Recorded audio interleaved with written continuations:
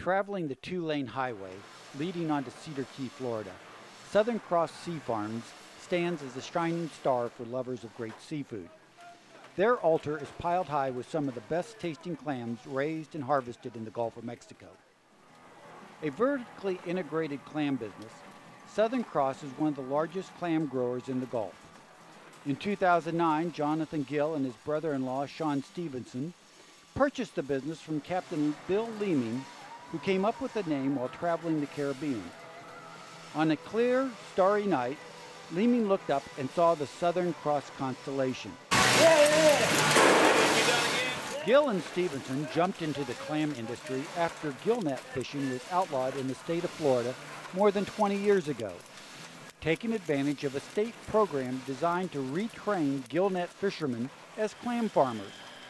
Over the years, the business continued to grow, purchasing new leases, buying more and more seeds, planting additional crops, and harvesting more clams.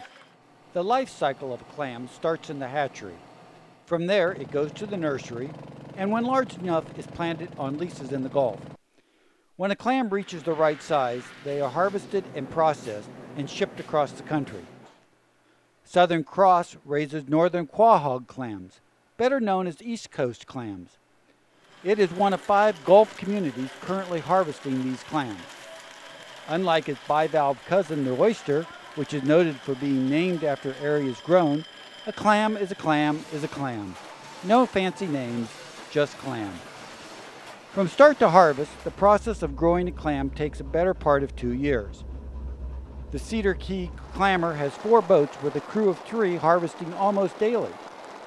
Starting with sunrise, the crew leaves the downtown Cedar Key docks and glides off the Gulf on a short trip to the 30 leases spread over 60 acres.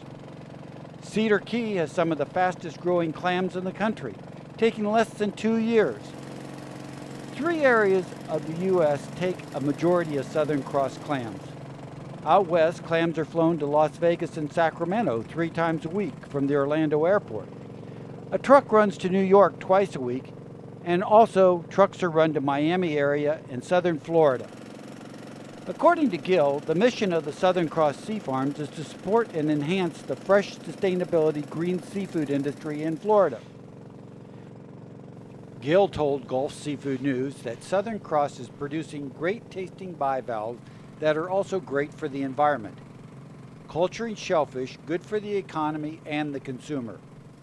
From an ecological standpoint, shellfish aquaculture is a source of habitat enhancement and improved water quality.